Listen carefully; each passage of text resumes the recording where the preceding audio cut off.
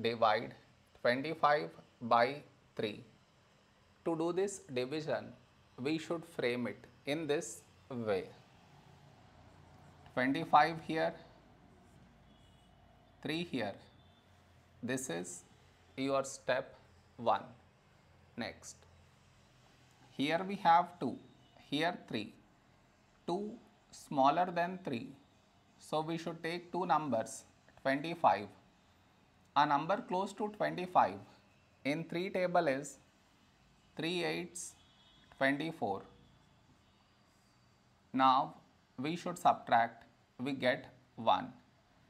After this, no more numbers to bring it down. So what we do is, we put dot, take 0. So 10.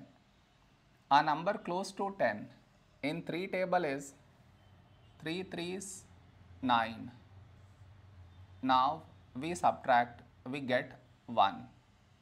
Now you observe, we had 1 here and we got 1 again. That means this number keep on repeating. So this is our quotient.